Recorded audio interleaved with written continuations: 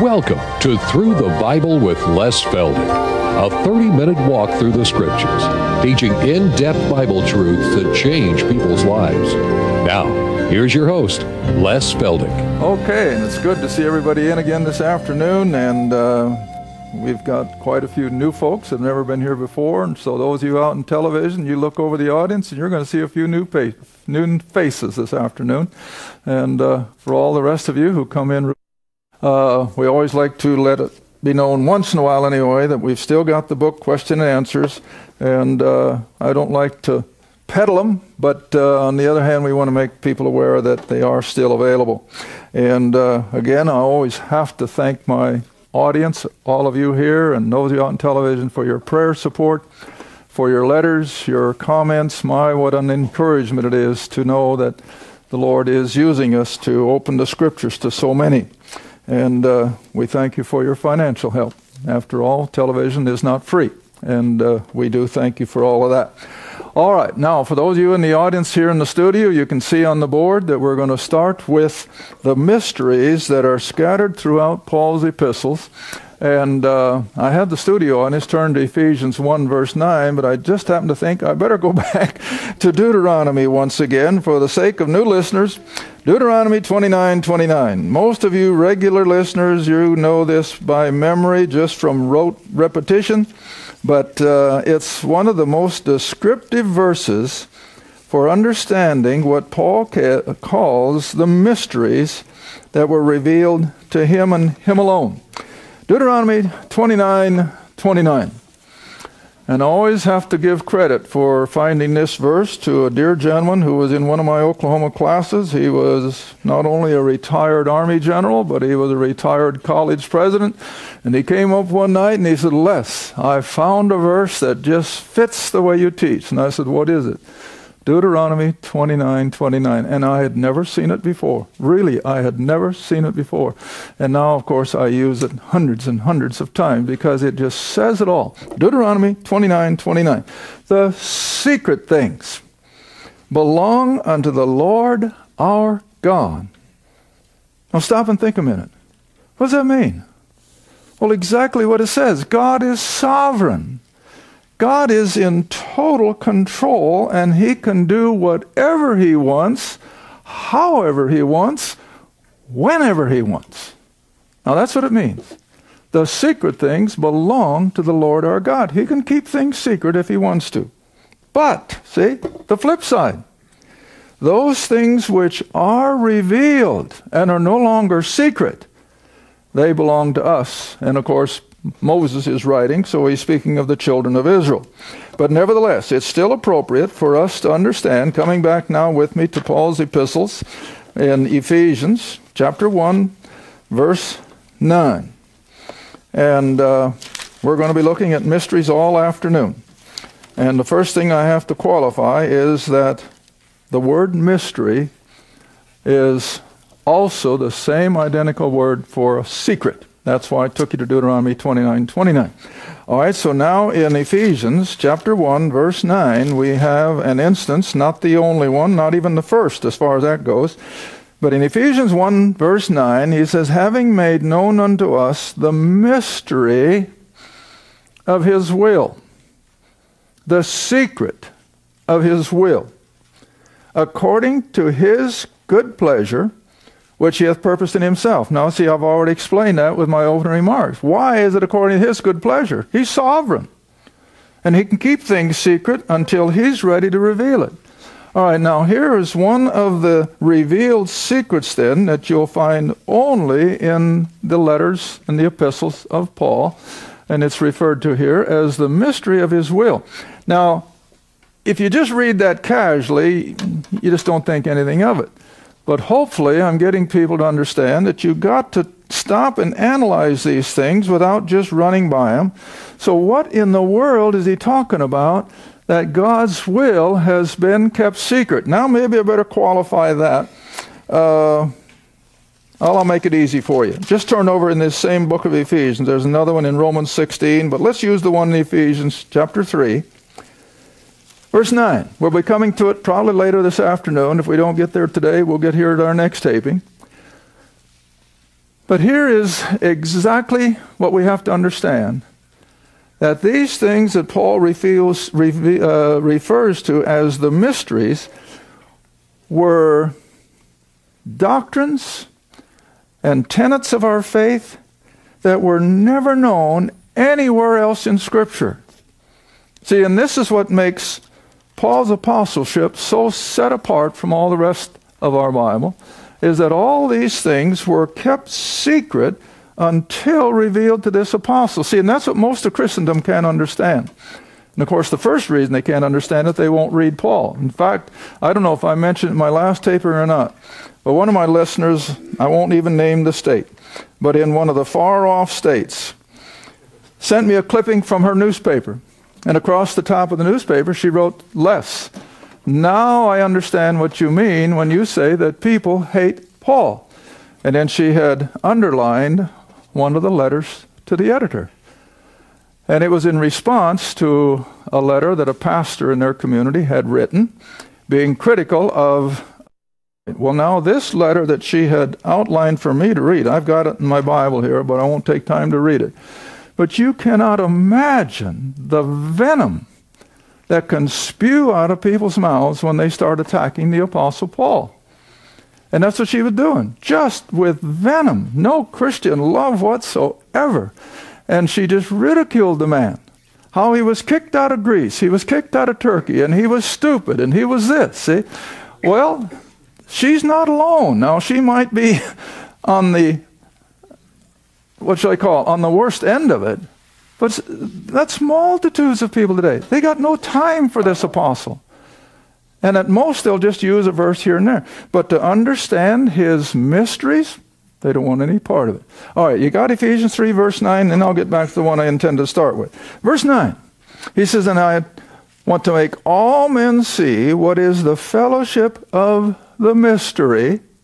Now, when he speaks of the mystery, I'm going to put it this way. Now he's speaking of this whole body of truth. That all of these things that were revealed to this apostle, not counting 8, that's back in the book of Revelation 2, but all these first 7 mysteries are basic doctrines that you will not find anywhere else in Scripture. You just can't find it. No use even wasting your time to look. All right, so back to my verse in Ephesians. "To make all men see what is the fellowship of the mystery," or this huge compilation of secrets, "which from the beginning of the world," now that takes us at least back to Adam, "that have been hid from the beginning of the world, have been hid," where? In God. That's why he could keep it secret. It was within his makeup, see? All right, all these things have been hid in God. The same God who created all things by Jesus Christ. All right, so that's the whole concept then that I want to have you see this afternoon, is that all these Pauline doctrines that he calls the mystery had never been revealed before. You can't find them in the 4 Gospels. You can't find them in the Old Testament. You can't find them in the little epistles at the end. They are uniquely within the epistles of this apostle. All right, so now then let's come back to our number 1 on the board, Ephesians 1:9. "Having made known unto us the mystery," or the secret of his will. Now, I'm going to stop right there. Now, goodness sakes, we all know that beginning with the human experience, back with Adam and Eve, God's will was certainly exercised and made known, wasn't it? In other words, so far as Adam and Eve were concerned in the garden, what was God's will concerning what they could or could not do? Well, everything in the garden is for you to enjoy except that tree. So the will of God was expressed. And so when he dealt with Moses, and he dealt with some of the other patriarchs, and David, and the prophets, we know that God expressed his will. So now what's the point I'm trying to make? Yet when it comes to you and I as a member of the body of Christ, understanding the will of God is something so totally different and superior to anything that ever went before. See, and that's what the average believer does not comprehend, that we are in such a unique position in God's dealing with the whole human race, that as members of the body of Christ, we have an understanding of the will of God that even Adam didn't have. We have an understanding that Moses didn't have. We have an understanding that Abraham and the rest of them didn't have. All right, well, let's just see what the Scripture says about it. Continue on in Ephesians chapter 1 to see what I'm driving at. Jump across, at least in mine, to the other page. Go over to verse 15. And see if we can just get a little better comprehension of what Paul is talking about. This whole secret of a revealed will of God to you and I as believers today compared to the rest of biblical history. All right, verse 15. Now this is a prayer of the apostle on behalf of the Ephesian believers. He says, "Wherefore, I also, after I heard of your faith in the Lord Jesus, and your love unto all the saints, I cease not to give thanks for you, making mention of you in my prayers." Now here is the apostle's prayer. "That the God of our Lord Jesus Christ, the Father of glory, may give unto you the spirit of wisdom and revelation in the knowledge of him, the eyes of your understanding being enlightened, that you may know what is the hope of his calling." Let me repeat, "and you may know the riches of the glory of his inheritance in the saints, and what is the exceeding greatness of his power to usward who believe." See? Not the rest of the world. They know nothing of these things. But this is imparted only to you and I now as what we call grace age believers. See? All right, now let's just flip over a few pages to Colossians, and we have much the same thing, but to a different group of Gentiles over in Colossae. Now come into Colossians chapter 1. And again, we're going to look at a prayer of the apostle on behalf of this congregation. And so we can just take the two of them together, and they're for us. Absolutely they are. Verse 9, Colossians chapter 1. "For this cause we also, since the day we heard it," that is, of their professing faith in this preaching of the cross, "that since the day we heard it, we do not cease to pray for you and to desire that you might be filled with," now here it comes, "the knowledge of his" what? His will. See? "That you might be filled with the knowledge of his will." Well, for whom? Well, for us. For you. And every individual believer. God has a will for that particular life. See? And this is what the apostle is praying. "That to desire you might be filled with the knowledge of his will in all wisdom and spiritual," what's the next word? "Understanding." How many church people have that today? Not many. And I'm not being judgmental. I'm just taking the general attitude of people. I hear it all the time. They invite them to a Bible study. Not interested. They're not the least bit interested in finding out a little more about what this book says. Why not? They're not in the will of God, because God's will is that we grow in knowledge of his word. And when you grow in the knowledge of his word, you're going to experience, like I had a lady call from, I guess I can name the state. She called from Maryland. And she said, "Les, yesterday I had the most exciting day of my whole life." I will tell me about it. She said, "I'd been to the mall and I'd finished shopping and I was on my way out to the car." And she said, "Here, as I went by one of these little outside cafes, you see them in every mall. There this young man was sitting by one of those tables, reading intently." And she said, "I walked over, got close enough, and I noticed he was reading a Bible. And so she says, I stopped and noticed that he was in Proverbs, and he had everything all highlighted and underlined. So she said, I was brazen enough. I said, 'Young man, are you reading Proverbs?' And he says, 'Yes.' She says, 'Why?' Well, he says, 'It's the only book in this whole Bible that agrees with Plato.' She said, 'Plato? Who's that? And he said, well, he lived 300 BC. What's that got to do with you? Well, he says, according to Proverbs, he said a lot of the things fit. She said, can I just sit down and share the scriptures with you? And he said, yes, please do. He's just a young guy, about 30. So as I sat down, and she said, now, unless you talk about the work of the Holy Spirit, of course, she said, I've been listening to the program every morning in Romans. And so she said, all that was fresh on my mind. But I took his Bible, and she said, I went from verse to verse to verse, and she said, it was just the most exciting thing I've ever had happen. And she said, the guy was attentive. He was taking it all in. And she said, I was hoping that I could share phone numbers with him, but that he wouldn't do. But she said, when I got ready to leave, he did say this. He said, lady, you are the first person I've ever met that can make sense out of this book. Well, wouldn't you go back to your car on cloud 9? Yes, you would.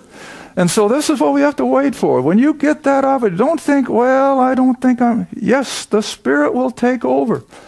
I had another lady some time ago in one of my classes in Oklahoma came in one evening on cloud 9. She had just shared the scriptures with a couple of 3 teenagers. And she said, every verse that came to mind, I could find it. And I said, that's the way the Spirit works.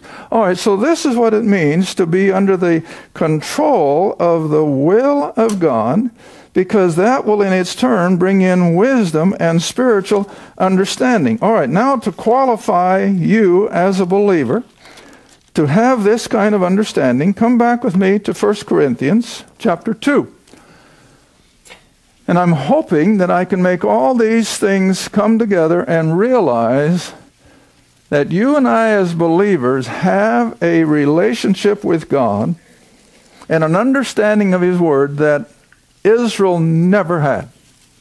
Not even the best of them. Not even the prophets. Because, see, they didn't have this special revelation that we do. 1 Corinthians chapter 2. Starting at verse 10. We're just going to do a lot of scripture reading today, because after all, it's the Word of God that's powerful, not what Les Feldick says. The Word of God is powerful. All right, 1 Corinthians chapter 2, verse 10. But God hath revealed them unto us by His Spirit, for the Spirit, that's the Holy Spirit, searcheth all things, yea, the deep things of God. Not just the fluff. See, that's where most of Christendom is. They're up there just scratching the surface. But the Spirit wants us to get down into the deep things. Now verse 11. For what man knoweth the things of men, save or except the Spirit of man, whatever. But there's still nothing more than the things of men, see? All right, now then, on the same basis then, even so, the things of God knoweth no man but the Spirit of God. In other words, if you're going to send a young man to medical school, you don't expect some accountant to teach him anatomy, do you? What do you expect? Well, you want somebody who is skilled in the discipline of anatomy to teach your kid the part of medical school that applies to. Well, it's the same way with Scripture, see? You don't go to the outside world to understand Scripture. We go to that blessed Holy Spirit, which, as he says in verse 12, is freely given, see? All right, now verse 12. Now we have received, get into the book. So we haven't got the spirit of the world, but the Spirit who is of God, that we might know the things that are freely given to us of God. It's not something you have to work and strive for. Just ask God to pour it out, and He will. And now verse 13. Which things, these things that come from God Himself by way of the Holy Spirit, which things also we speak, not in the words which man's wisdom teacheth, but which the Holy Spirit teacheth, comparing spiritual things with spiritual. Now, does that tell you something? Why do I use scripture verse after scripture verse after scripture verse, comparing spiritual with spiritual? Line upon line. That's the only way to do it, see? All right, now then verse 14. This is really the verse I was heading for. But the natural man, the unsaved person receives not the things of the Spirit of God, for they are foolishness unto him. He's got no time for these things. They're foolishness unto him, neither can he know them. That's why they're foolishness. He can't understand it anyway. And they are spiritually discerned. Now that's what it means then to know the will of God, is to understand that only by the working of that indwelling Holy Spirit can we come to a knowledge of these spiritual truths. All right, now then, let's see, where did I have you? 1 Corinthians? Come back a little further now to Romans. Come back to Romans chapter 8. And that's been on the air now, not too long ago, so this should almost just be like a little quick review. And you remember that when I was teaching Romans, I emphasized that in the first 7 chapters there was almost no mention of the Holy Spirit. Almost none.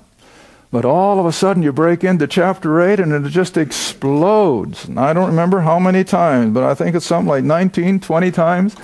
In this one chapter we have reference to the Holy Spirit, and here it comes. Dropping down to verse 5. And this is all because of the revealed will of God in our lives, which was kept secret until it was given to this apostle. For they that are after the flesh do mind the things of the flesh, but, now here it comes, they who are after the Spirit do mind the things of the Spirit.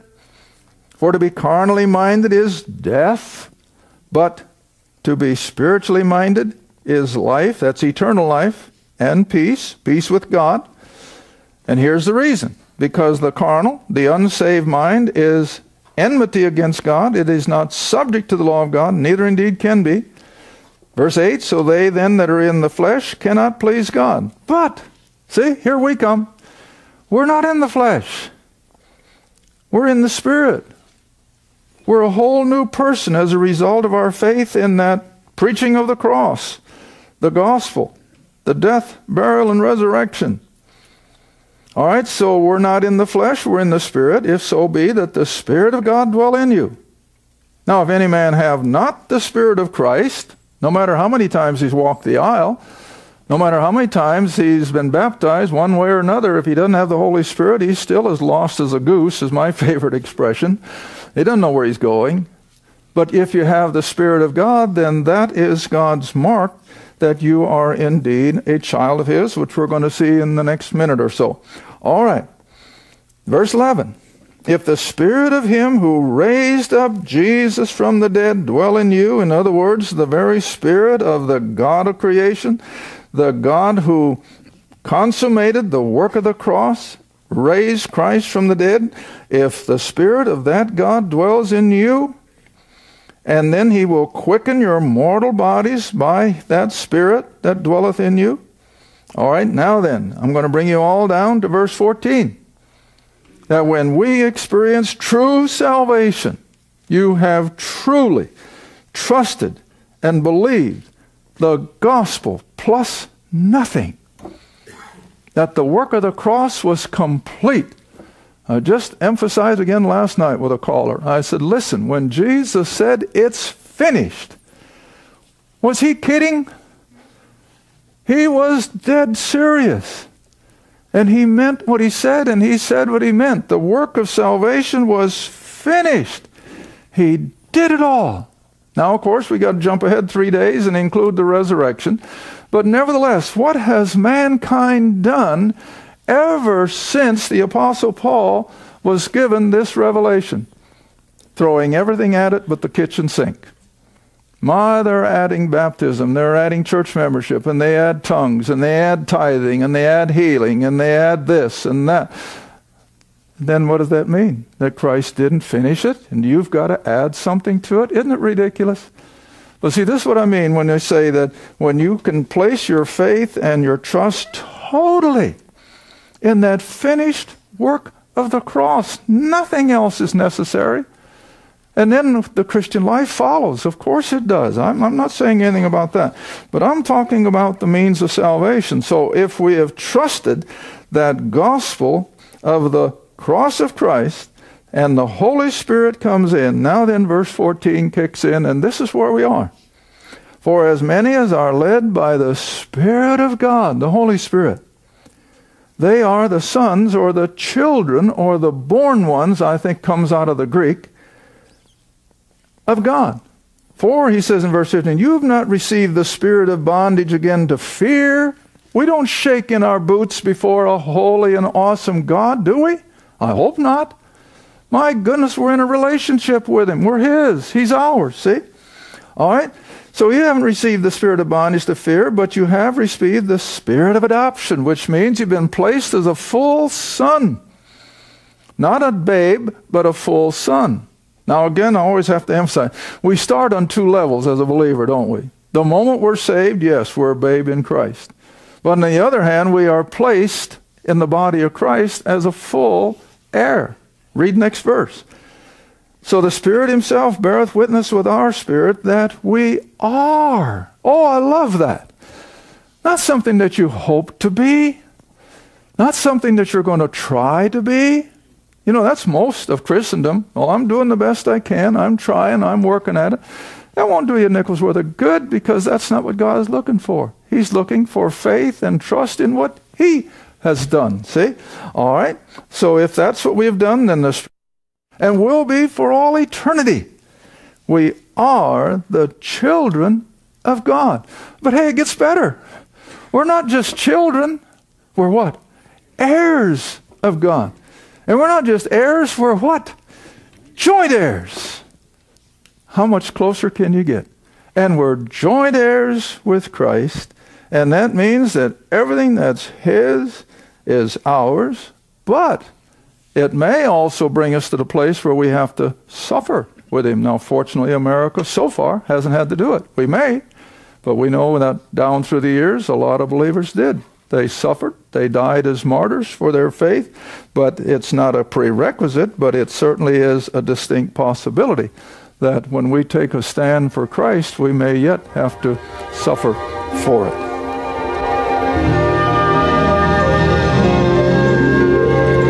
Thank you for watching Through the Bible with Les Feldick. Through the Bible is a partner-supported ministry.